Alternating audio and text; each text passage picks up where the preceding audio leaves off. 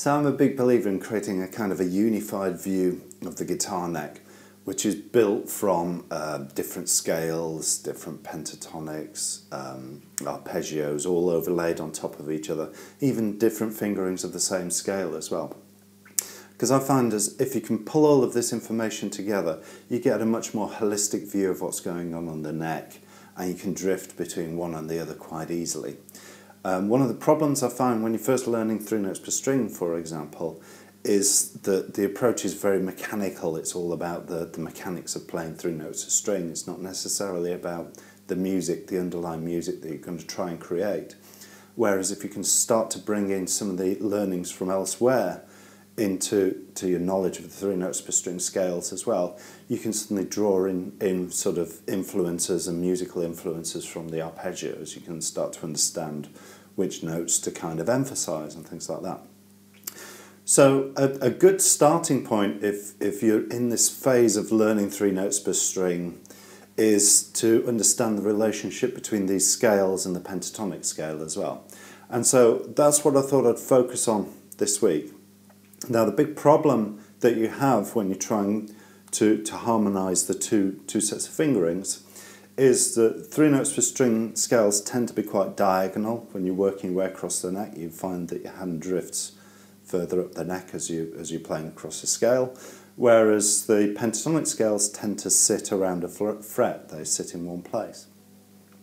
So what I like to do is to work on zones, to work on areas of the neck, works on sets of strings to start with, and understand the relationship between the pentatonic scale and the 3 notes per string scale in one position to start with, just across a few strings, and then work my way up the neck doing that. And you find there's kind of a hierarchy of a way of learning this, starting from the most important, which tends to be the treble strings, because that's where you spend most of your time when you're improvising. So if you can understand them first, that's a good starting point. Then move on to the bass strings, and then start to look at how the two sets of learnings merge together in the middle somewhere.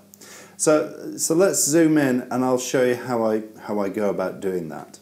Now I've created a handout for all of this, so please just download the PDF, and that's got the 3 notes per string and the scale shapes all worked out. And if you don't know your 3 notes per string scales yet, then check one of my other videos. I go through this in a lot more detail, and I show you a way of memorising these scales really quite quickly. So if you don't really understand them yet, then check that series of videos out. Anyway, let's get started. Okay, so I'm going to work my way up C major, A minor type key. So I'll start with the first position pentatonic, which is just there. Hopefully you know that. And then the 3 notes per string scale shape I'm going to be playing with is this one. Okay, and what I'm doing here is I'm actually lining up that top E string, so my index finger is playing a note on both scales, yeah? And to start with, I just explore the top 3 strings. There's my pentatonic.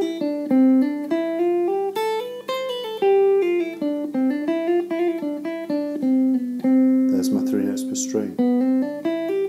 Pentatonic, 3 notes string. And the thing to do really is to just explore them, just play with them as I'm doing here. It's not an intellectual exercise, it's more a motor skill, it's more a motor learning. Understanding how the two scale shapes fit together, and where those extra notes are when you're playing the 3 notes per string. And we're focusing on the top 3 strings because those are the really crucial strings that you're going to be playing when you're playing any kind of lead work. So it makes sense to be really comfortable with these strings to start with. So that's the first position, and then we move up to the next position of the pentatonic.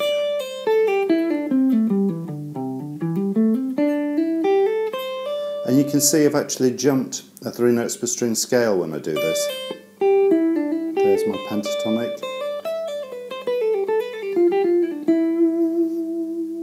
And the reason for that is that I'm lining up my index finger again.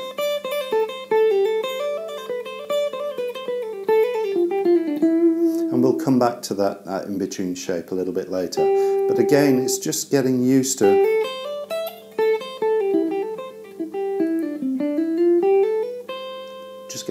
how the pentatonic and the scale shapes fit together just across those 3 strings. And then you move up to the next position. There's my pentatonic, 3 notes per string.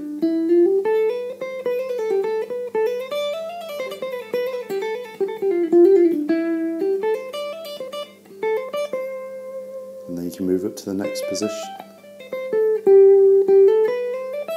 3 notes per string. You see how I'm just flipping between one and the other.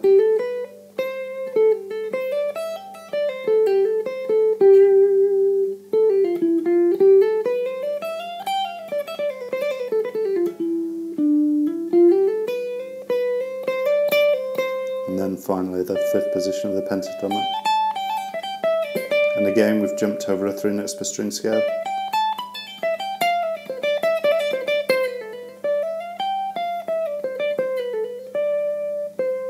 And then you're back up to the root position of the pentatonic again.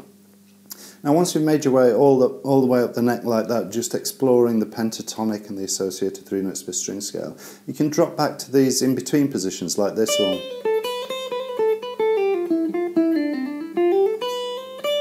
And just look how that fits over the 2 pentatonics that are either side of it. So this one sits pretty much on top of this 2nd position pentatonic. And just to one side of the 1st position. Yeah, and you can look at that other missing piece which is just here. There's my 3 notes per string scale. The lower pentatonic.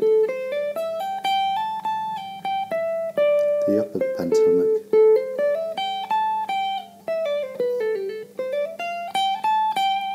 And the 3 notes per string scale. Okay, so that's just focusing on the upper strings. The next thing to do is to go back and do exactly the same thing, focusing on the lower strings. So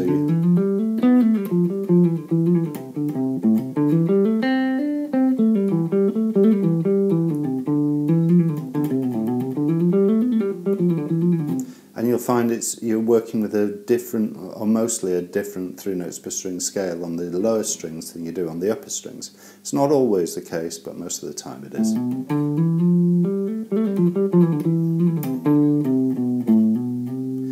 Do that with every position, and then go back and look at the in-between positions again. And then once you've got that kind of under your hands, the final thing to do for me is to just look at the transition points between the lower half and the upper half of some of these pentatonics. So there's my pentatonic, there's the scale that sits on the upper half,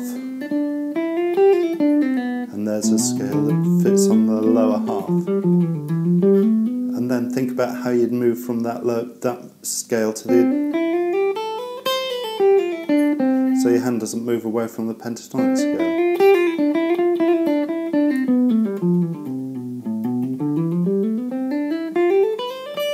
So really what we're doing is we're thinking about how do I move between 1 3 notes per string scale and another 3 notes per string scale, so I'm sitting on top of that pentatonic, yeah?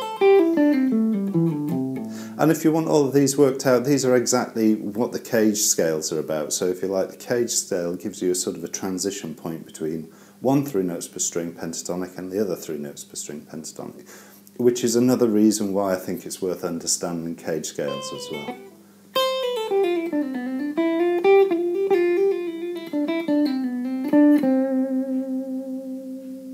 So hopefully you can see the best way of doing this, as I say, start with the treble strings, start with the scales that directly sit on top of each other and understand how those fit together.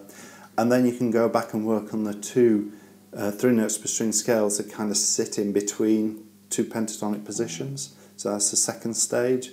3rd stage, you're looking at the bass strings and see how they sit on top of the 3 notes per string scales.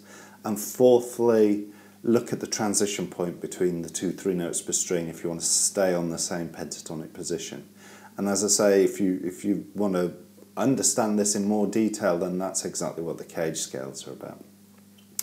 You can do exactly the same exercise, and actually it's really useful to do exactly the same exercise when you work with modes as well, because with modes you're combining a different 3 notes per string scale with the associated pentatonic scale. So the scales that you're harmonising together are different when you're working on different modes.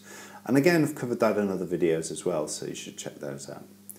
Hopefully that was useful for you anyway, and we'll chat next time. Goodbye.